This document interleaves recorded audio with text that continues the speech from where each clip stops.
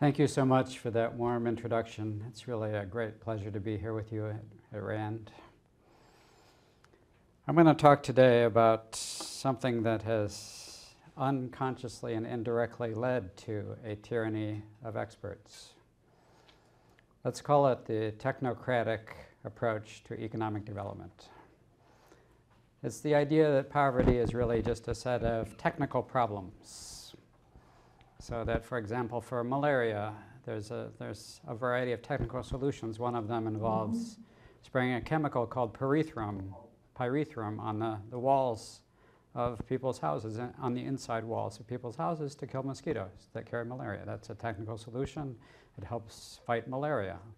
Another technical solution might be to convert land to higher value uses, like from food crops that have low value to forestry products that have higher value.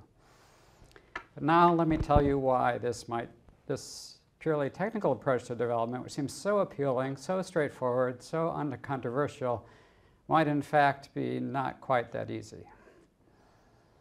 So here's the story.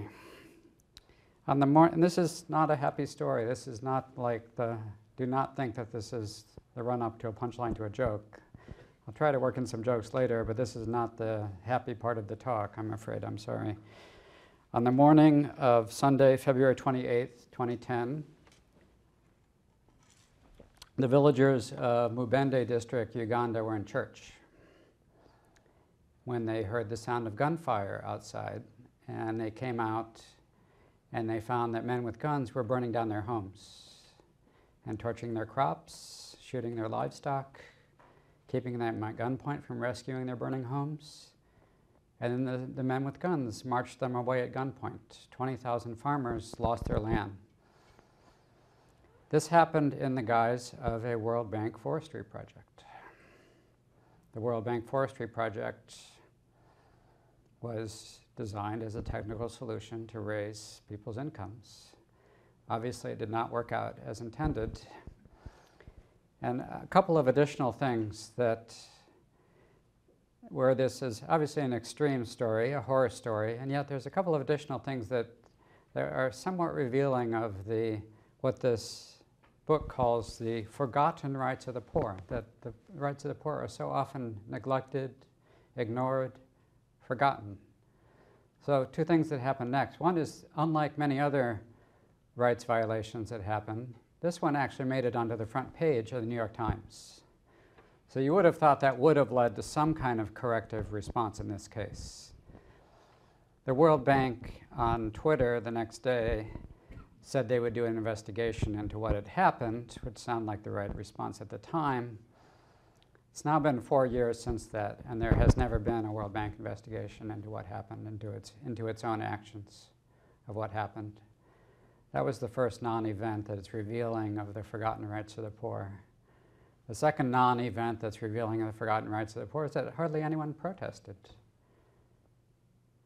And the last thing that's revealing is that this story is literally forgotten by almost everyone, except a few people paying attention on the outside, and of course the victims themselves. So this story is illustrative in that you cannot do what the World Bank has always tried to do from its very founding. The World Bank Articles of Agreement have this clause in them, that the World Bank projects shall be designed, loans shall be granted, interventions shall be made, not taking into account the political character of the government, of the aid recipient, not considering the political character of the government, whether it's an autocracy that will send men with guns to implement the project, or whether it's a democratic government that recognizes political and economic rights. And the World Bank seems to have the illusion that there's something called economic considerations that can be separated out, and that economic considerations somehow do not include the political character of the government. That the political character of the government is not itself something that could be hindering or helping economic development. This kind of separation is what I'm calling the technocratic approach to development, the illusion that technical solutions can ignore the political system in which they operate. And what does what are the consequences of this? Well, first let's get a couple of things clear. One is that development is not always very open about this, but development is partly a field that is making normative recommendations about how to make people better off. And we too often forget that in order to make normative recommendations, you have to state your own normative values. So for example, I mean, I personally would consider this rights violation that I just described abhorrent in and of itself. I would consider the rights of the poor that were violated here, both their political right to protest what happened to them and their economic right, that is the property right that they held over the land that was taken away from them. I myself would openly state that those rights are good in and of themselves, that the principle of freedom of choice and of consent of individuals is a value in and of itself. Now, I don't want to kind of play fast and dirty and say that that moral statement automatically wins the argument for the rights of the poor, because there could be other competing moral goods that maybe there is a trade-off with some other morally good thing that we're trading off. But all I am saying is we cannot ignore the normative value of the rights of the poor, that the rights of the poor are an end in and of themselves. And that is primarily the way that the rights have spread historically, is that people treat them as something good in and of themselves that they want for themselves. And then, of course, the second thing that we have to consider is, is a system based on political and economic rights, is it more likely to foster economic development? Or is it maybe it's the reverse? Maybe you need an autocrat to implement economic development, to make the hard choices. Maybe people don't care about their rights until they're at some higher standard of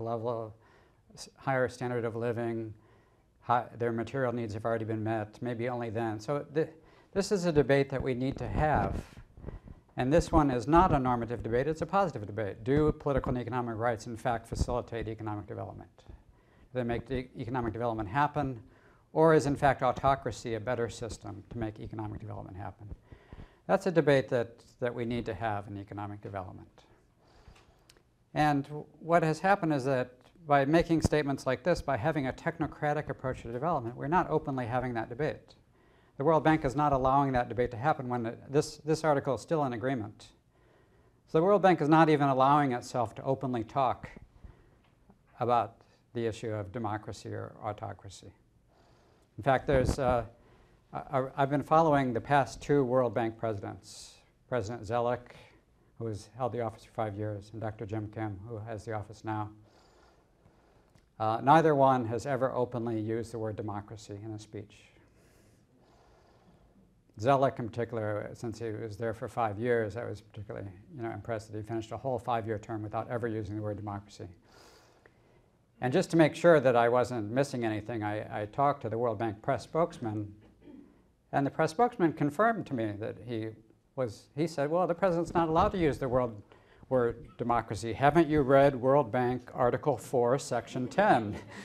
We're not, so that is not an acceptable state of affairs. This article should not be binding either the operations of people who want to promote development, or certainly should not be binding the rest of us who care about development, that we should be able to openly debate whether democracy, whether individual rights for the poor are a good thing or not for promoting development. And the primary complaint of this book is that that debate has not happened anywhere near enough. It has not been taken anywhere near seriously enough in economic development. Well, let me give you a little bit of history on the technocratic idea. Where did it come from, and how is it held on so long so that this article has never been changed, and the technocratic approach is really being followed by a lot of people still today? One fun thing that authors get to do when they do research for books is they get to do reading in areas that turn out to be fun. And one area that turned out to be fun for me was studying the history of the idea of technocratic development. And one thing I found is that it went